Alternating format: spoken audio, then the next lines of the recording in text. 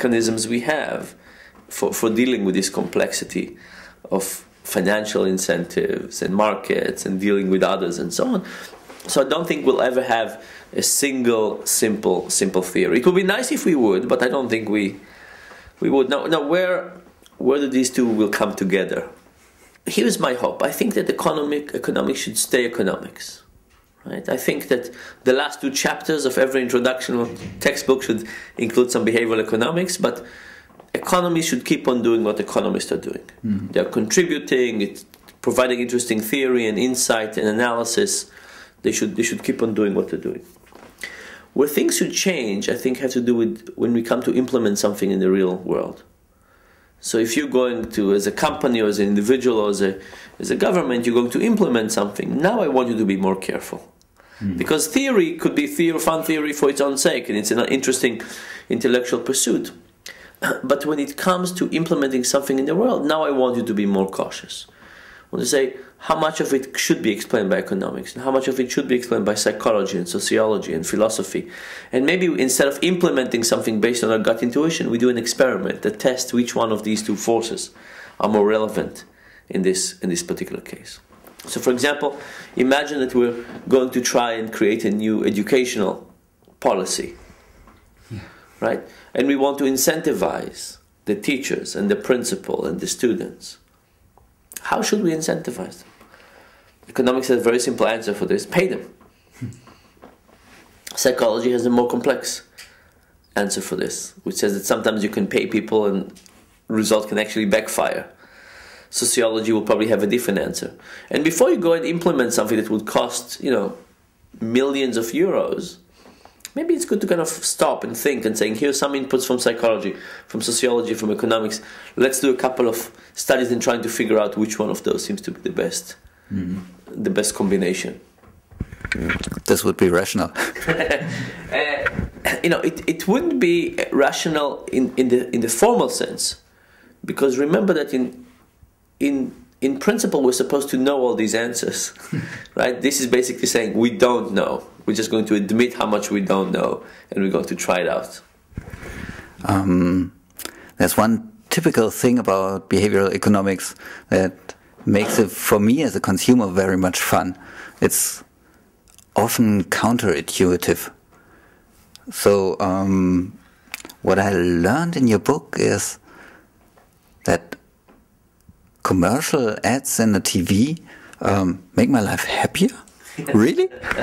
Yeah, it's very surprising, but it does. By the way, I think that this is the most interesting thing: is how often our intuitions are wrong.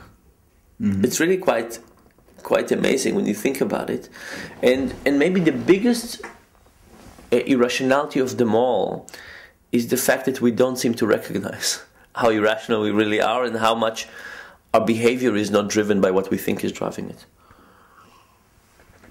So think about this issue of adaptation. Imagine you have a fun experience, something fun like a massage. And I'm asking you, would it be better if you took breaks in the middle? And people mostly say no. It's so much fun, why would I take breaks? Now let's think about something not fun. You're doing your taxes. Is it good to take breaks in the middle? And people say, yes, of course I want to take breaks. And it turns out that the breaks are consistent with what people believe. So if you have something fun and you take a break, the break is unpleasant. Mm-hmm. If you make something that is not fun and you take a break, the break is pleasant. But what people fail to understand is that when they go back to the experience will be different than the one they have left. So here's what happened. You start a massage, and the massage is fun. And over time, the massage becomes less and less and less fun. Mm-hmm. You start something unpleasant like doing your taxes, and over time, it becomes slightly less annoying. You get used to it. This is what adaptation is about. Now, this is the natural progression if you keep on being there. But what happens if you stop and take a break? If you have a massage and it's becoming worse, not as good, and then you take a break, when you get back to it, it's not where you left it, it's a little bit better. Mm-hmm. And then you go down a little bit, and you take a break and you come back, it's a little bit better. And the same thing with negative events. Something starts negative, becomes better, you take a break, get back to it, it's really miserable. Right? So what happened is that we have this incredible ability to adapt, which is both good and bad. It's good that we get used to bad stuff, it's not as good that we get used to good stuff. But what happened is that when we take breaks, those breaks reduce adaptation. They slow down the adaptation process. Mm-hmm. So when we have something good, we want to slow down adaptation. When we have something bad, we don't want to slow down adaptation. So the advice is, when something good is happening, take breaks, which is very counterintuitive. You watch a movie, take a break. You're having a wonderful meal, take a break. You can think for yourself whether if you have sex with your significant other, whether it's worthwhile to take a break in the middle or not. But on the other hand, if you do something that is not good, that you're not really enjoying, it's best to just focus and finish it and not take these breaks. That's not tempting. Counterintuitive. Another thing I stumbled over and was very fascinated with, what is it about self-hurting? Yeah. Here is the basic idea. Imagine that there are two ways for us to make a decision. We can consult our preferences, saying what do I like, what do I don't like, or we can rely on our memory and say what did I do before. It turns out in many cases relying on what we've done before is an easier path, because what we've done before is very salient for us, while computing our preferences is hard. So think about something like a glass of water. How much is this worth for you? How much would you pay for it? Very hard to figure out. Is it worth, €1, €1.50, 50 cents? Really hard to figure out. How thirsty am I? That's right. And how much is this a pleasure that it will give to you? But what you can do is you can rely on your memory and say, last time I paid X for it, more or less. Now, because of this, what we often do is we often rely on our memory rather than our preferences. Mm-hmm. So here is the idea. Imagine that you go to a new country and they have a new currency and you don't know much about what's going on, and there's a new fruit you've never tasted before, and you end up paying whatever 1,000 currency unit for that particular fruit. The next time you come to think about that fruit, what do you know? Do you know how much pleasure you derive from it? Do you know what's your opportunity cost? What else you're giving up? Very hard to think about. But you say, I remember what I paid last time. I remember last time I paid 1,000 units, whatever it is. And you say, I always make the right decision. Last time was no exception. I must have made the right decision. Let me repeat that. And that basically creates a situation in which you can behave once in a certain way. And because you remember your behavior, you can keep on behaving in the same way over and over and over, even though the initial decision was not necessarily ideal for you. Okay, I bought an expensive car, so I buy another one. Yes. Now, with expensive cars, there's multiple things that happen. You buy an expensive car, you get used to driving expensive cars. But beyond that, you don't go back and say, let me look at the whole range of cars and think about how should I spend my money. You say, I bought an expensive car last time, must have made sense. I'm in similar situation to what I was before. Let me keep on doing the same decision. And this is all subconscious, unconscious. So subconscious, unconscious. These are tough distinctions to make, because the kind of conditions under which we call something. It could be. Is it aware? Is it unaware? Is it deliberative? I mean, there's lots of different terms. What I'm comfortable saying is that it's not a highly deliberative process.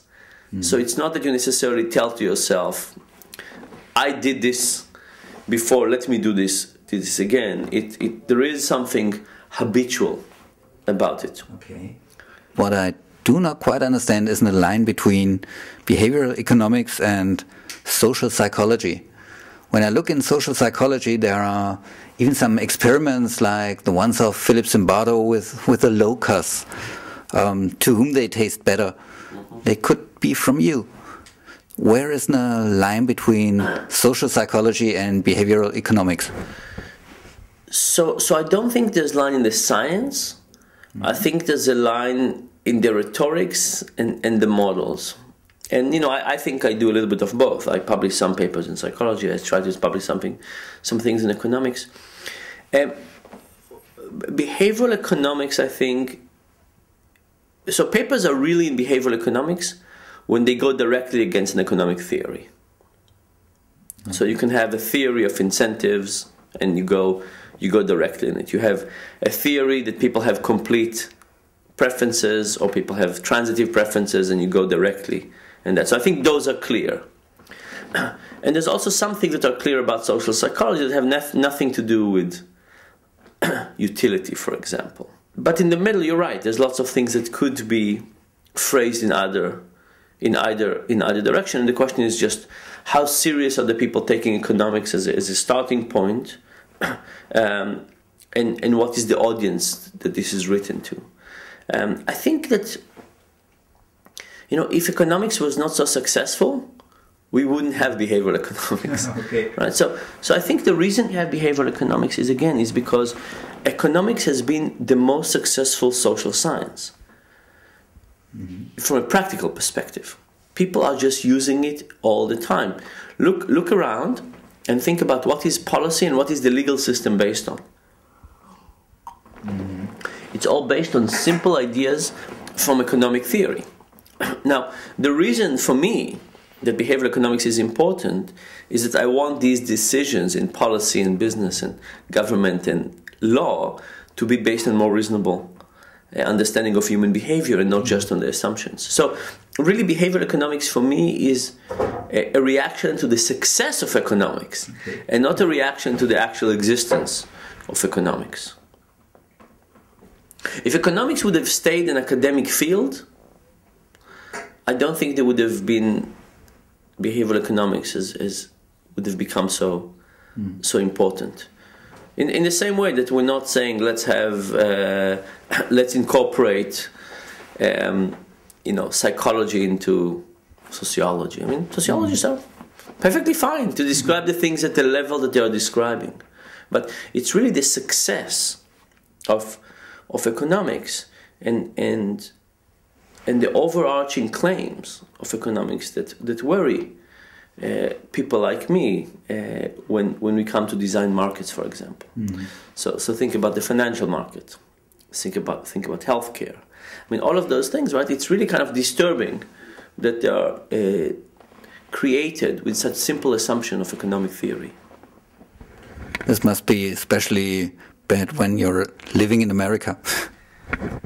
Well, I think maybe England is even worse, but yeah, it's very bad in the US. There's no question. And also, in the US, there is this ideology of Milton Friedman, which is kind of amazing because you talk to people who never took a class in economics, and they talk as if they were disciples of Milton Friedman. I mean, people talk about, the individual is doing better than the government, and it's always the case that in taxes, and I mean, all of those things, people have this ideology that is kind of really deep down and quite well ingrained about the superiority of the individual over the government, and of course now there's a huge tax debate in the US, and this is actually very, very disturbing. It's not much better in Germany, I have to admit.